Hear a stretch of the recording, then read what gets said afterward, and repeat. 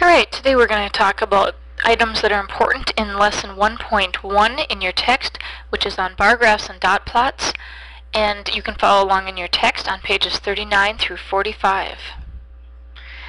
Some important vocabulary from this section includes the following that you see on your screen: a pictograph, like you see up here with the CD sales.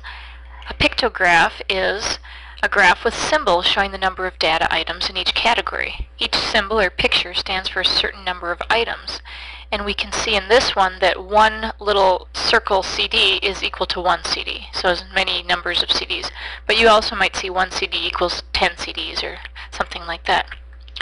Next vocab is data. Data is just a collection of information, numbers, or pairs of numbers, and usually it's from a real-world situation. In this case, our data would be the numbers of CDs of the different types.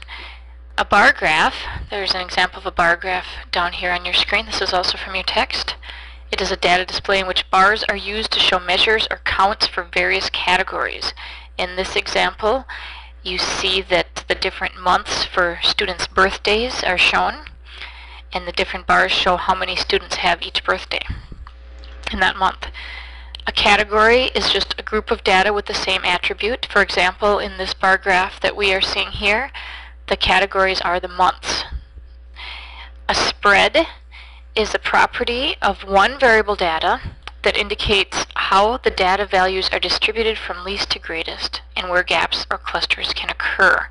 In this example, our spread is the 12 months on the birth months. So the spread goes from January all the way to December. And we'll look more at spread in the next type of graphs, which is dot plots. In dot plots, in this example, our spread is from 56 over on this end all the way to 96 on the other end. So that's our spread. A dot plot is, again, only using one variable data, so just looking at data about one thing, in which each data value is represented by a dot above that value on a horizontal number line. So you start with a number line.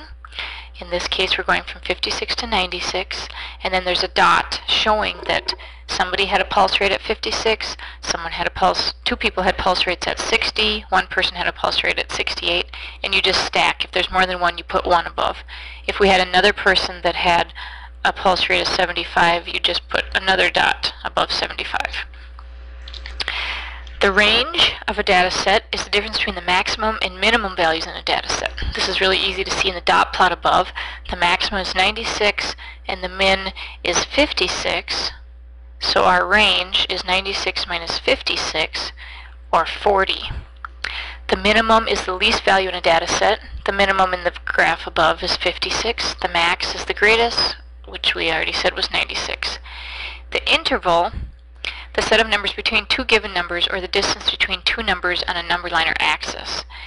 We look up above, we can see that these intervals are going up every one. 72, then there's 73, 74, 75. So there's an interval of 1 between each little hash mark.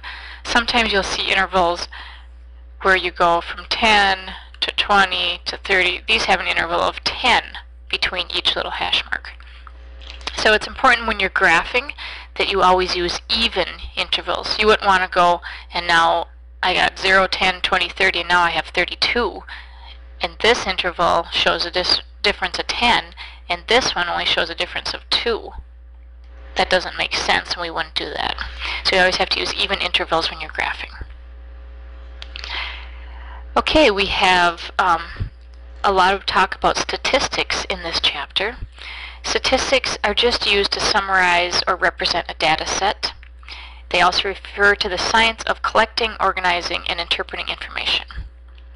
They can help us describe a population or tell us what is normal, but you have to be careful because they're not always completely accurate. Sometimes they can be used misleading, and you just have to watch out what you're doing. So in this chapter, we will learn more about statistics, graphs, and how to use them. Thank you.